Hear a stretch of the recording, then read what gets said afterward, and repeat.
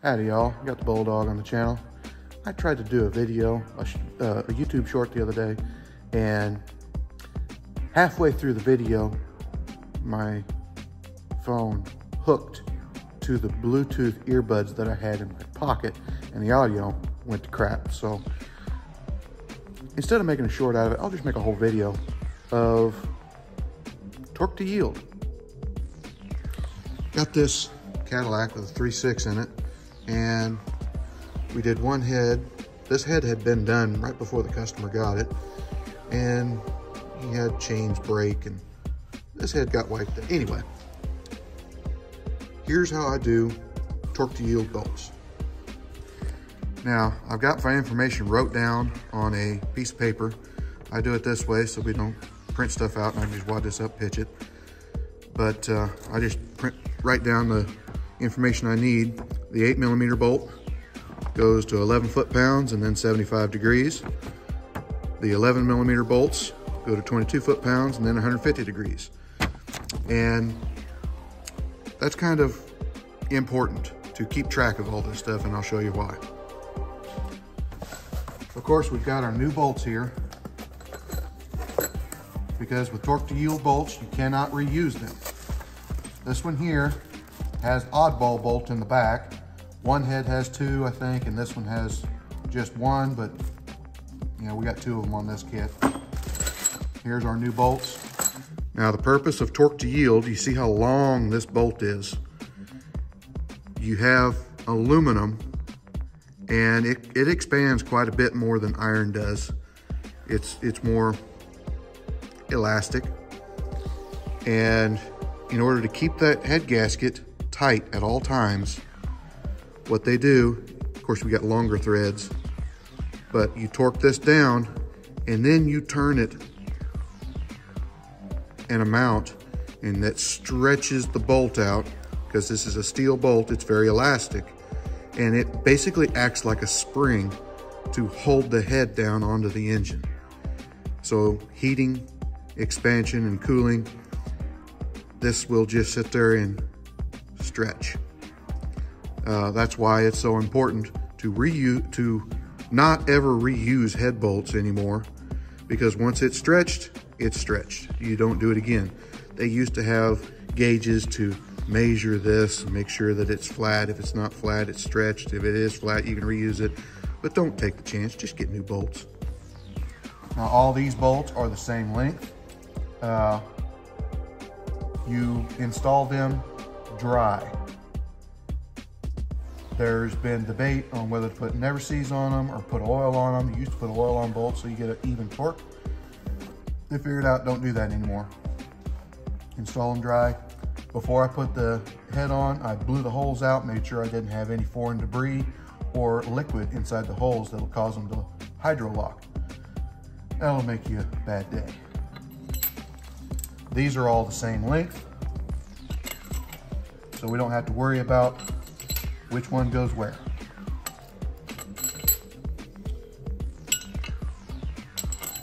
Our procedure on this head is to put all the 11mm bolts in, torque them down, and then take care of the 8mm bolt. I'm going to drop it in the hole just to have it there.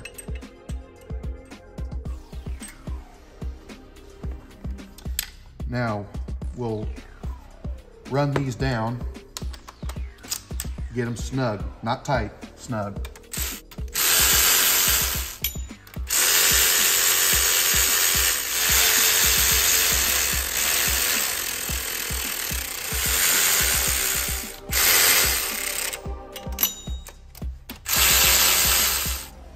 Now, this one's pretty simple.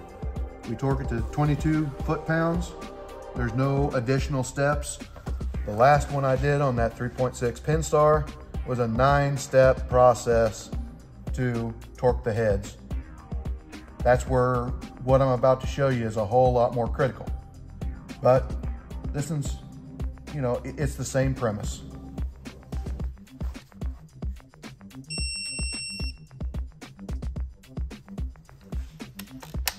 Got it set to 22 foot-pounds. Now you tighten them in a crisscross pattern from inside to outside.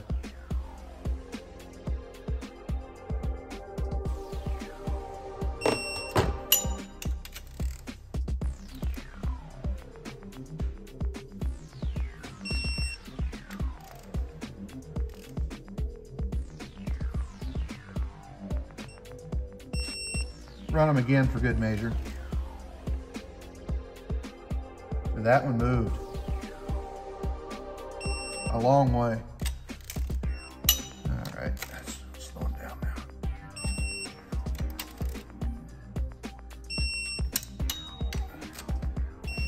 All right.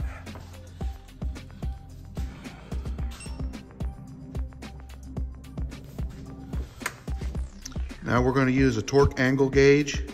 They have a deal for the torque wrench that does this for you.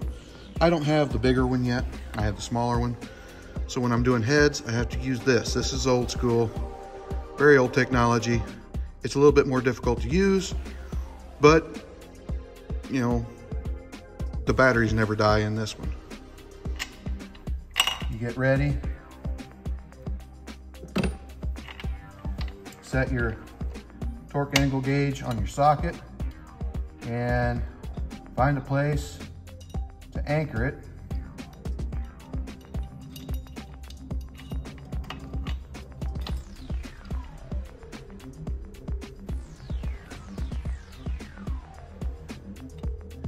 Get someplace that's not going to try to twist around on you.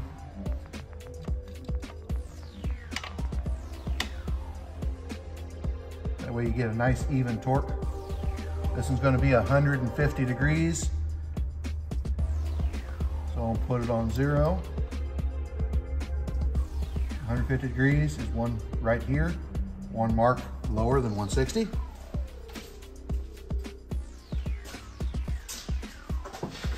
It's preferable to go in one motion, but this is a long ways. Don't know that I can do that.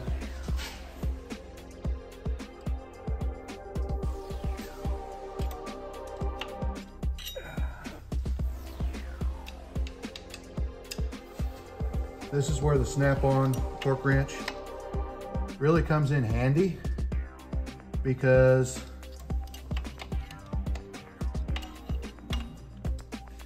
you can ratchet it and it will keep track of your angle. That's why I bought that other one. Now, we have it set up. Rotate our mark up to 0. I can see it. There we go. Now we'll torque it till it gets to 150, which is right there. Like I said, preferably in one motion, right there. Now, first thing you do when you get this torqued to your angle, you take a Sharpie and you put a mark on the head to tell you you've done this one. Because if you lose track, you're screwed. You don't know what the torque is. If it's just a regular torque, then you can double check it with your torque wrench. But when you've done this and you miss one, yeah, you're gonna have a bad day. This is why you take a Sharpie, have it here ready, and you put a mark near the bolt that you've just done. Some people want to put a mark on the head of the bolt. I just put it on the land of the valve cover. It's shiny right there. You can see it real easy. Put a mark there. You never know when somebody's going to come in the door, when the phone's going to ring, anything like that that'll disturb you in the middle of what you're doing. You could get a notification on your YouTube channel and it'll distract you. But put a mark there. Don't rely on your memory as to which one you did. Now we'll move on to the next one.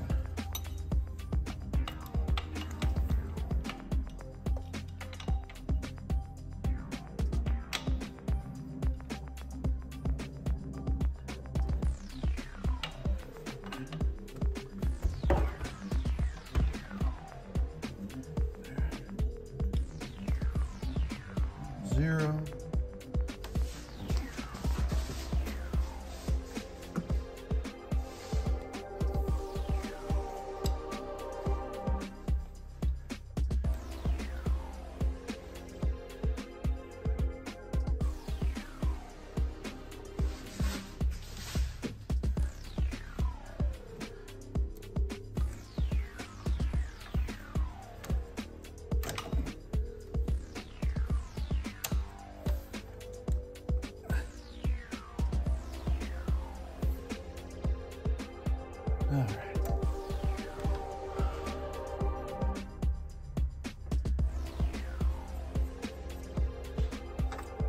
we're gonna continue and do all the rest of these in a crisscross pattern, putting a mark after I get each one of them done.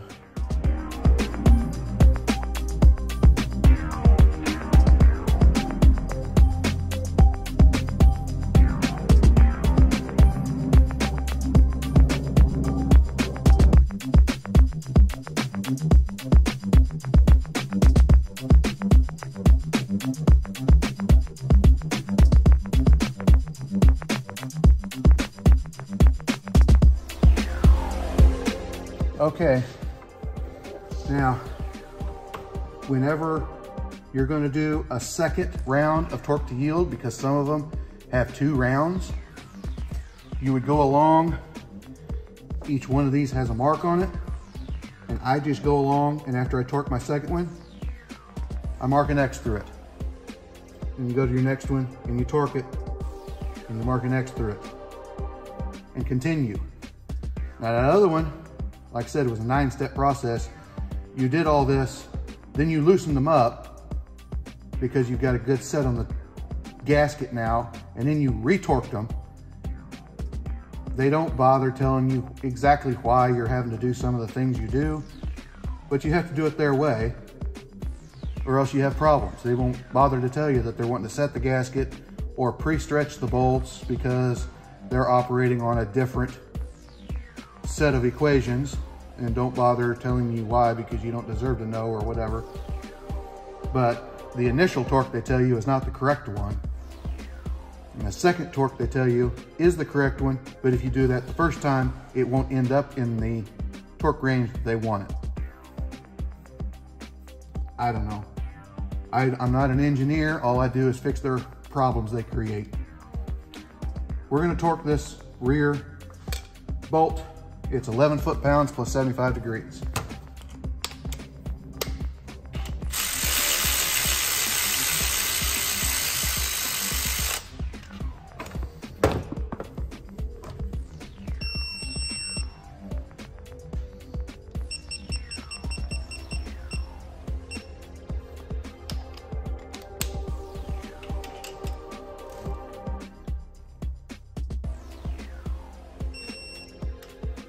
Now, this should be able to take the torque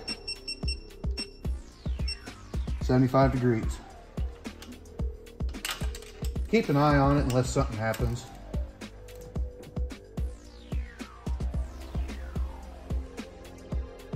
$35, $40, $45, $50, $55. Now I got a ratchet.